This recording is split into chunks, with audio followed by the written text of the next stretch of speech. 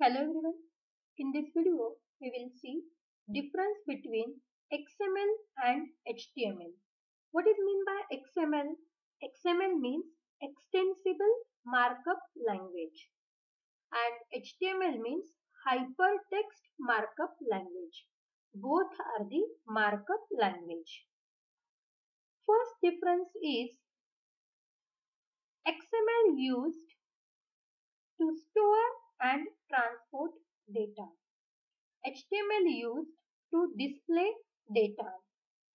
XML, see first one difference, it stores and transport the data.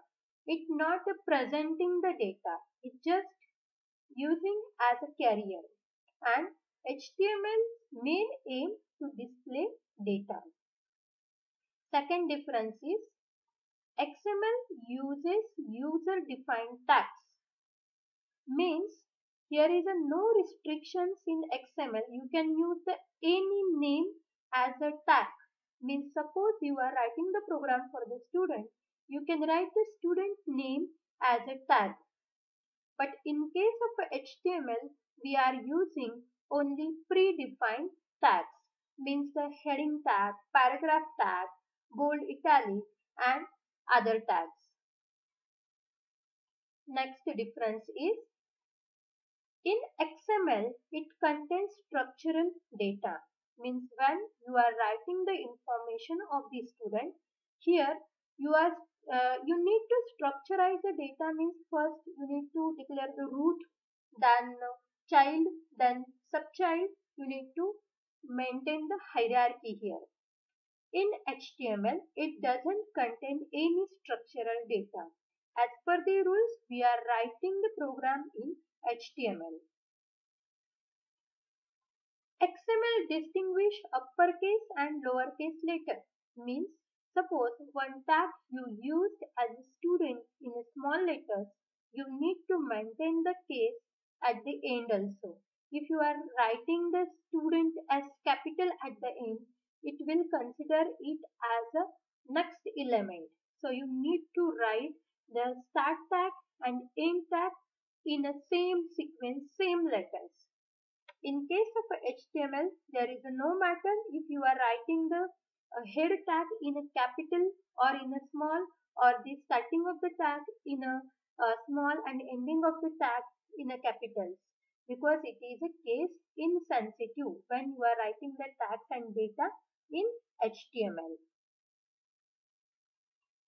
In XML, it maintains spacing, tabs, new lines and any other white space formatting, because here we are maintaining the structured data.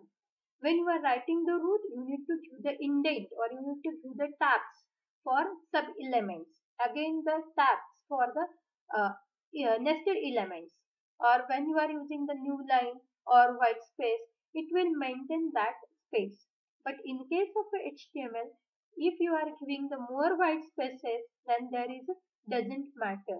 It doesn't maintain the white space in case of HTML. Next difference is in XML, it needs to have an end tag. Compulsory you need to give the end tag for each and every element. But in case of HTML, it doesn't need an end tag. We are specifying the end tag, but it is not compulsory in case of HTML.